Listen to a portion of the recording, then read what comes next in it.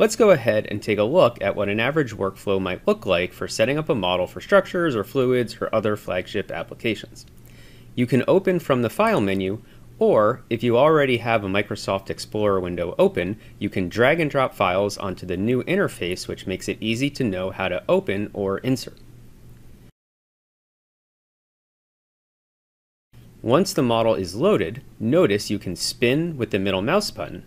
Zoom for some may be the scroll wheel, or Control plus the middle mouse button, or Shift plus the middle mouse button. Panning is going to be opposite to that, either Control or Shift plus the middle mouse button. You can change these settings from the File menu, Settings, Navigation. Most of the models people work with are solid bodies, and a lot of them import in as clean solids, but that is not always the case. Some files import with some corruption where the solid body is one or more surface bodies, as you can see here. Sometimes those bodies just need to be joined together. Sometimes there are small or large openings in the body to be closed off, and sometimes the faces or edges have been corrupted or damaged and need to be fixed or replaced.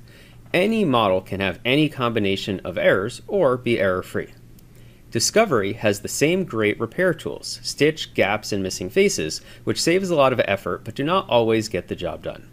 You may know of check geometry to find errors and give guidelines to fix them, but the new and improved check geometry in Discovery has an automated repair tool that can often fix those more invisible issues plaguing you from moving on. Here, the stitch tool is highlighting some but not all of the edges to be stitched, and if you complete it, there are still multiple bodies. There are old tricks like saving to step and importing back in, but they don't always work and take some time to do. The Check Geometry tool now has a repair icon that will run on the selected bodies from this panel. Control-select them and click this repair icon. After, you can recheck right from here and see if they are resolved.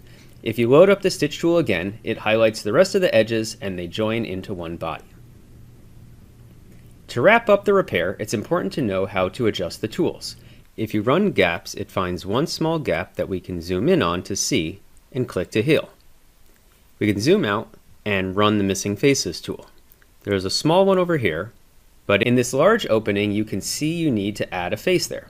The default repair of the Missing Faces tool is to patch in a new face within that red border.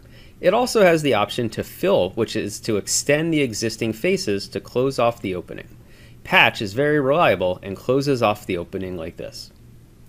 On the other one, if you zoom in, the edges are askew, and you probably do not want to add a face there or extend the faces. You want the edges to be adjusted down, and that is what the Gaps tool does. Notice in the Gaps tool on the HUD that there is a maximum size for angle and distance. If you increase the distance by 10x at a time, it will usually find the opening, but you may need to increase the angle too. Once highlighted in red in the Gaps tool, click the gap or the check mark to see the edges adjust. Notice the model has changed from transparent to opaque. This means you repaired the surface body into a solid body.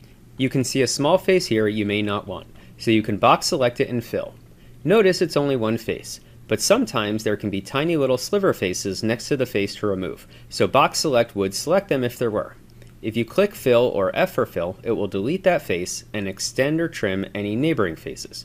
Now you have a clean solid to work with and prep for meshing.